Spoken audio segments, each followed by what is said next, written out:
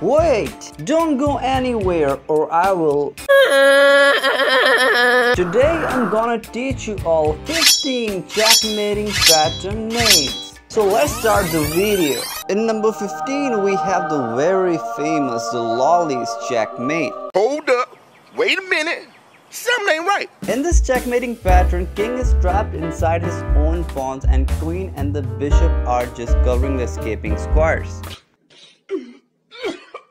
So when you deliver a checkmate with the queen, it is called the Lolli's mate. In number 14 we have the very famous Arabian Checkmate. In this checkmating pattern, king's escaping square is taken by the knight and the rook, and king is just one move away from getting checkmated.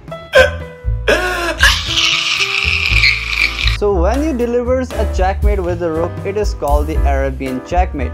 Number 13 is in the list to engage my noob audience, because whenever they see this checkmate, they're like, That's why he's the GOAT!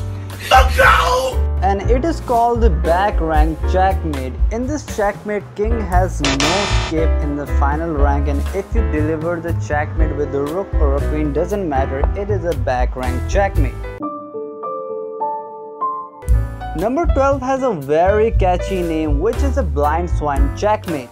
Unlike the name, this is a very common checkmate with both the rooks are on the 7th or the 2nd rank and then delivering a checkmate like this. Accusations! These are not accusations, this is false accusations. So when you checkmate someone like this, tell them this is blind swine checkmate.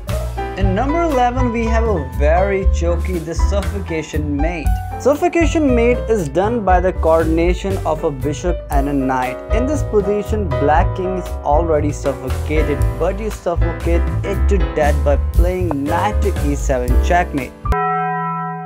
Now number 10 is actually for you guys. This checkmate has happened like zillion times in your game, so this time you have to guess this checkmate.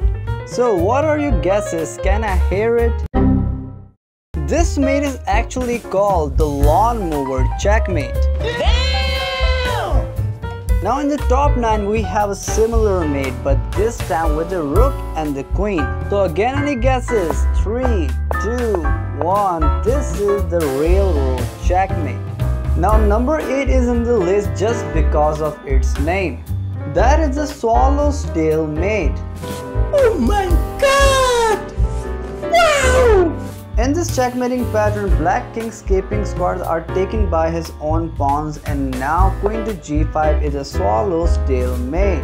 To illustrate more with a better example, look at this position. In this position, when you play queen to g6 check, and if king goes to e7, queen to e6 is actually a swallow's checkmate. I don't want to drain you guys' brain energy with a longer video, so we will cover the rest of the 7 parts in the next video. So see you all in the next video.